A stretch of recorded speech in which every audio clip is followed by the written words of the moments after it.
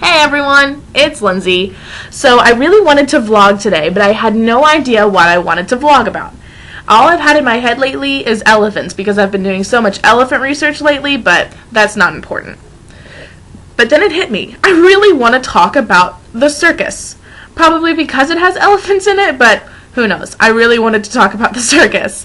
Because I haven't been to the circus in a really long time. As in, I don't remember the last time I was at a circus. I just remember little bits and pieces of it, and of course, cotton candy.